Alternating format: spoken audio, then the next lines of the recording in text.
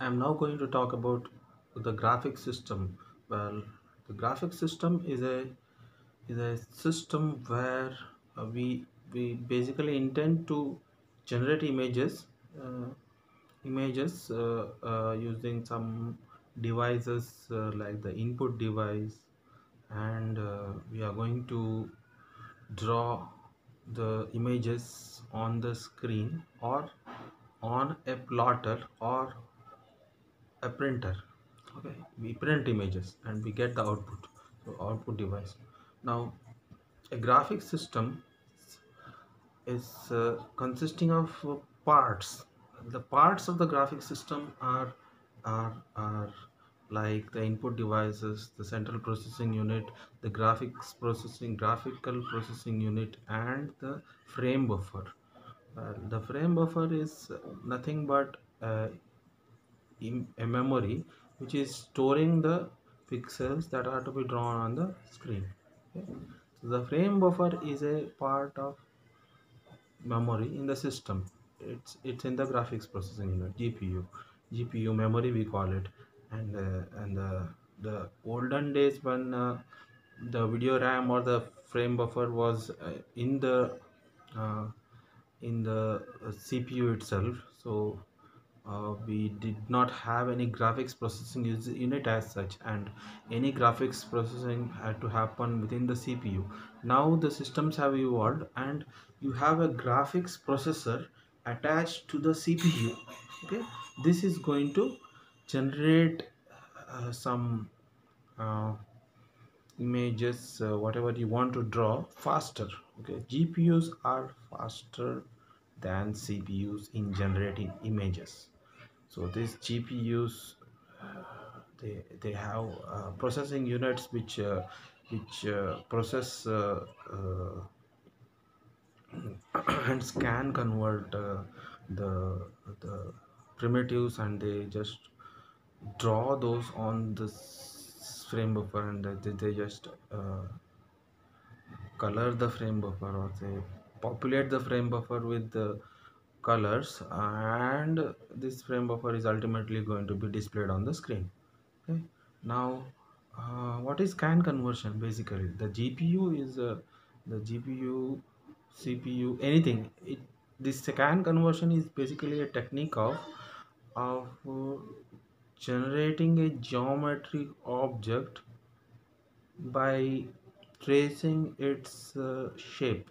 Like for example, if I want to draw a line, I am basically going to scan convert a line, and I am going to populate the pixel values in the frame buffer. Okay, now how do I scan convert a line? I know the equation of a line, I know which points are lying on the line. Okay, so I just have to glow those corresponding pixels on the screen. That is the task at hand. We know how we can glow pixels on the screen using some APIs. These APIs are provided by the graphics system or the graphics package. So the graphics package is a set of APIs that are provided by the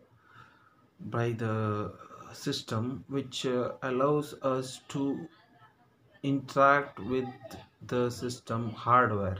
Okay, it's a layer of abstraction which sits between the processor and the hardware. So this library, usually we used to use the graphics storage library, and we used to program in C++, and other languages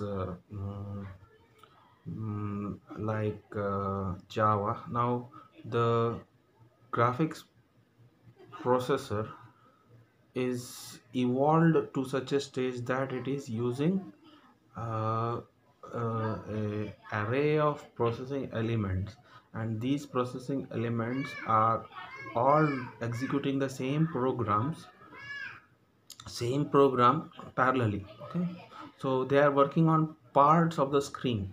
They are not generating the entire screen by processing the data, you know, sequential manner. They are doing it parallelly, and some parts of the screen are being generated by some processing elements.